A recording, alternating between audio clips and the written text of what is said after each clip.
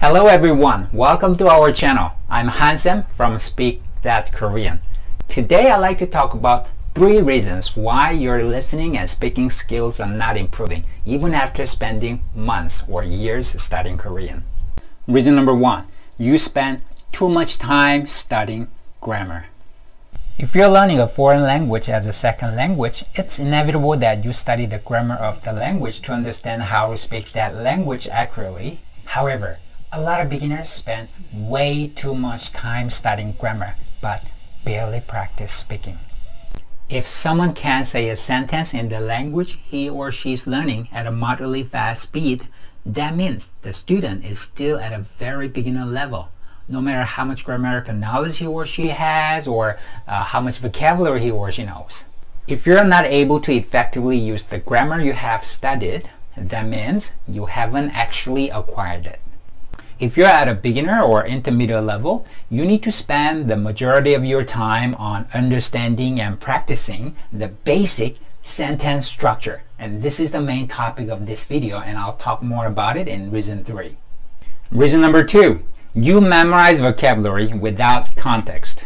If you're studying new vocabulary, you have to memorize and practice in sentences. Unfortunately, not many people do that. Let's assume you're a native English speaker and trying to learn Korean vocabulary. It's okay to memorize simple nouns without context, such as barbershop, school, or Monday. However, when it comes to abstract nouns, verbs, and adverbs, you should memorize them in context within a sentence, because those English words won't always match their Korean equivalents. Sometimes you can use them in the way you would use them in your native language, but oftentimes you will have to use other words to deliver the correct message. Here's an example. Suppose you've memorized the Korean word 교통 as traffic, and later you want to say there's not much traffic on the road. If you didn't memorize the word in a sentence, you're likely to translate it word for word and say 교통이 많지 않다, which sounds very awkward in Korean. 차가 안 막힌다, cars are not blocked, is a common Korean expression. If you just memorized 교통 by itself without context, you wouldn't be able to say this sentence correctly. This is not something you can learn from conjugation rules or nominalization rules. You just have to memorize the whole sentence and practice speaking and listening to it. Once you have a database of enough Korean sentences using various structures, you will be able to apply the patterns you learn from your own database in order to form your own sentences. Reason number 3, you don't spend enough time practicing speaking and listening. If you're not living in Korea or around someone who speaks native Korean, it's very challenging to practice listening comprehension and speaking. Some people watch Korean movies and TV series in order to improve their speaking and comprehension. However, most beginners won't be able to understand what they say in these shows because it's too complex when you're just starting to learn Korean.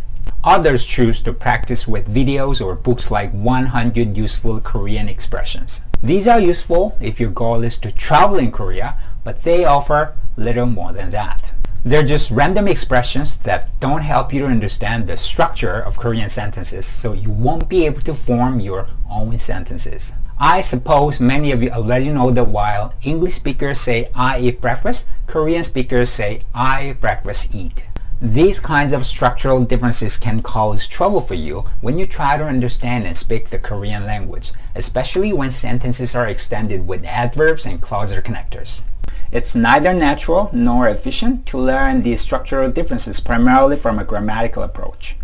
The best method I've learned from my teaching experience is to categorize basic Korean sentence structures, then have students practice listening to and speaking them. Then gradually, you extend the practice sentences from shorter and simpler sentences to longer and more complicated sentences. You shouldn't simply focus on how to analyze them grammatically, but rather understand that the Korean language is based on these structures and work to become familiar with them by practicing them. If your speaking and listening skills are not improving, it's probably due to these 3 reasons. Now it's time to suggest how to study in a way that will improve your speaking and understanding with our free lessons. Speak That Korean lessons are taught with 3 materials: YouTube videos, lecture notes, and Memrise courses. YouTube videos are designed for listeners to repeat sentences with different structures at basic levels. I recommend that you listen and repeat them as many times as possible until you know them by heart. The lecture notes for each video will aid you in understanding vocabulary and grammar related to the sentences in the video. But please note that we include as little grammatical explanation as possible because our focus is on helping you become familiar with the sentence structure, not digging into grammar. Once you have practiced enough, you can move on to Memrise courses attached to each YouTube video. You'll see a variety of sentences with the same pattern, but using different nouns and verbs.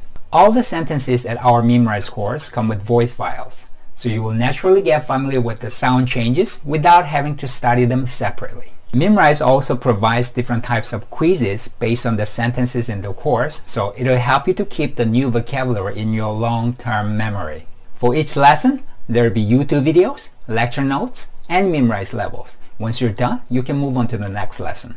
If you have any questions about the lessons, you can always leave a comment on YouTube or send me an email at speakthatkorean@gmail.com. If this video helped you, please subscribe to our channel and hit the like button. 자, 그럼 다음 영상에서 만나요.